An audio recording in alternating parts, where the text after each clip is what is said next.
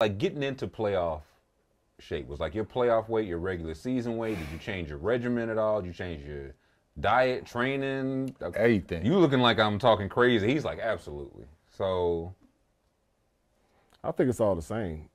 I mean, you know, you got to be in shape. You got to be locked in. And then especially, I mean, if you know you're going to the playoffs, your last 10, 15 games is when you, the regular season is when you really like, okay, let me get my rhythm together. Let me make sure I'm locked in, body and all that stuff, because you don't really have time in the playoffs. You know, you're playing a game on Monday, and then you might have Tuesday off, then you go on Wednesday. You know, you're playing every other day, so you got to be locked in. So what do you start changing that 10, 15 games? I'm not really changing none but my preparation mentally, more or less, because you're locked in on one team instead of playing another team every other day or every day. You're just kind of more locked in on the mental part of it, like what's my job, what do I need to be doing, you know, what's going on. But you gotta already be in shape and healthy. You know, you're taking care of your body a little bit more. You're making sure your body and all that stuff is good, but you know, you gotta be in shape. You know what I'm saying? It ain't like you're gonna be like, okay, let me go run some extra miles before the playoff and get, you know, do some extra push-ups. No, it ain't like that. Like you gotta be already, you know, like you gotta be in play. Like by the time the playoffs come, everybody hitting all their shots. Everybody's stuff is smooth. You know, you can't be like, it sucks when I see some of these guys who probably missed the last 10, 15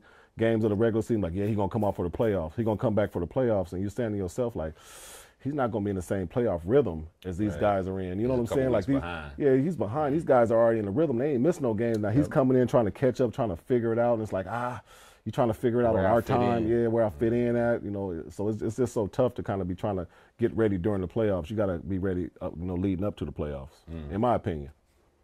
Shit. Only time I was during the regular season, only time I was in playoff mode was when we went to San Antonio, Minnesota, and L.A. Lakers.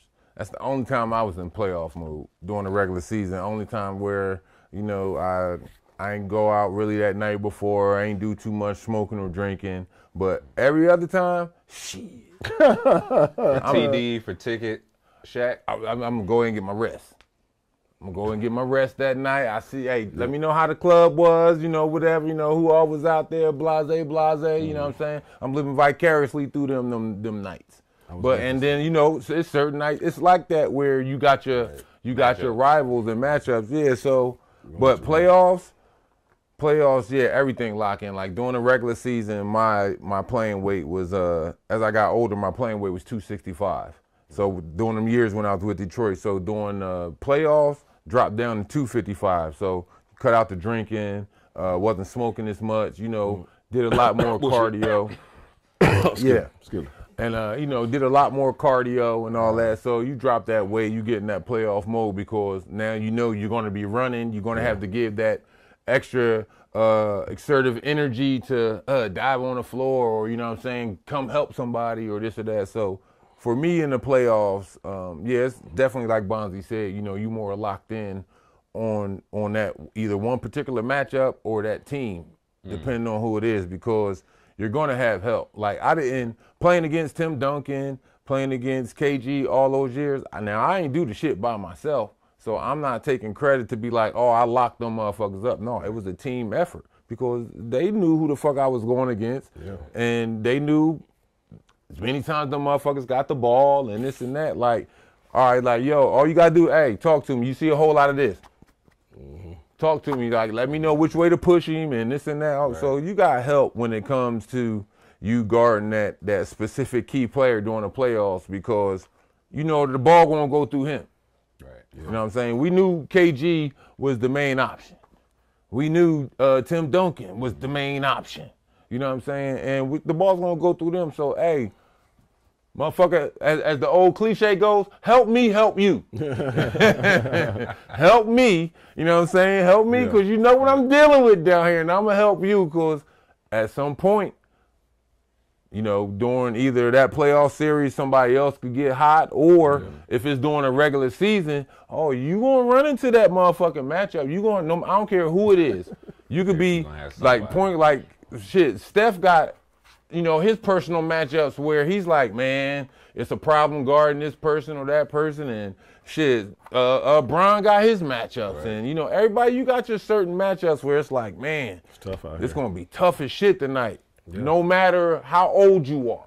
You know, in your younger career, I mean, the younger part of your career, middle part of your career, and you know what I'm saying, if you able to become that veteran, you gonna have them motherfucking matchups. 100%. Who was yours? Did you have any like, okay, these nights I gotta get 8 hours of shut eye? You know, it was just more those. You know, I didn't really. I like the guard guys that was ISO guys. I hated like the Rip Hamiltons, the guys who running off all these screens, the Reggie Millers and guys that's running off them screens. I would rather be on an island guarding somebody and taking their best they move, their best move, instead of just chasing guys. And, you know, like Reggie Miller, you know, he was one of my favorite players growing up in Indiana. And I just loved the way he'd just get to go in here, run off the Davis boys. You got Dale Davis, Antonio Davis, all them big goons, and Rick you know they hitting you. Screens. Oh man, they hitting you like. And I hated guarding them. I mean, I done dislocated so many of my fingers just trying to chase them and get around them screens. And then now you find yourself holding and pulling and tugging. Now your fingers getting caught up in their jerseys. And now your fingers and stuff is all messed up because you're trying to keep up with them because they running. Right. You know, but if you get somebody on some ISO stuff, they just catching it. And now, you know, you just right there in front of you. Now your biggest thing is now I got to just take his first move. And then you got guys like Sheed and Pip and all them, which I loved them. They'd call out their move. Bonds, watch for the jab. Watch for the pump fake, sit down. You know, they calling their move out because, you know, you're so locked in. Right. So I'd rather guard those guys than guard somebody that's putting you through that figure eight and running you. And they faking this way and they running you. Now you running, they stopping on the dime, and now you plowing over. So those guys, so if you playing against a guy like Rip and Reggie and, you know, old school Jesus Shuttleworth, like when Ray was like, Milwaukee Ray. Yeah. Man, them dudes, you know, you getting your rest. You know, like she said, you ain't doing all the extracurricular, that ain't an option. You know what I'm saying? You getting your rest. Let me get them chicken fingers and fries, man. To go. I'll see y'all later, man. I'm in the room, man. I'll see y'all, man. You know, so that's kind of what it is. So those matchups, but like guarding Kobe and all those guys that play on the wing, I love guarding those guys because you have so much help, and these guys are talking to you and they're telling you which way to push them, and then you're really locked in on what they can and can't do. So you try to make them do some of the stuff they can't do, you know. So those guys are tough for me.